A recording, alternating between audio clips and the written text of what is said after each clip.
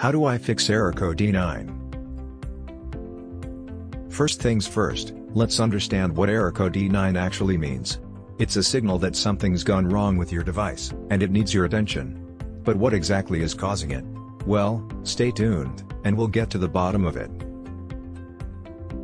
Error code D9 can be triggered by a variety of issues. Some common culprits include hardware malfunctions, software glitches, or even user errors. But don't worry, we'll cover each of these in detail. If you suspect a hardware issue, the first thing to do is a thorough check. Ensure all cables and connections are secure. Sometimes, a loose cable can be the root of the problem. So, tighten things up and see if that solves it. If it's not a hardware problem, it might be a software glitch.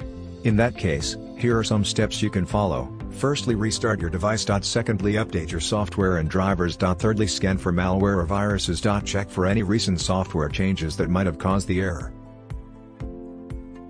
Sometimes, the error can be caused by simple mistakes.